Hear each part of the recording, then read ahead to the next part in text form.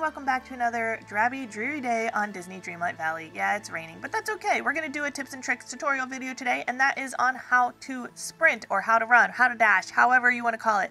We've been asking for this in updates since this game came out. We want to be able to run, get to places quicker, and now we can do that. So, all you need to do is you need to make yourself some food and eat it so that your energy bar gets extra full and it will turn into the yellow bar.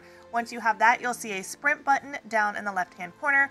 On my Nintendo Switch, it is the B button. So I'm going to go ahead and hold down my B button, and you can see we end up standing on like this little cotton candy colored cloud.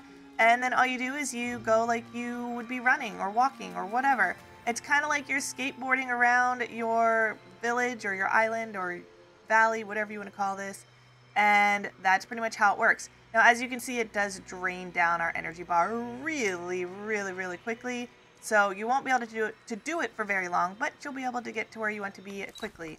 When you run out, it stops you from dashing. So that is pretty much it. That is how you use the sprint option or feature. I hope that this video has been helpful to you. Give it a thumbs up, hit that subscribe button. I'll see you guys in the next one. Bye, guys.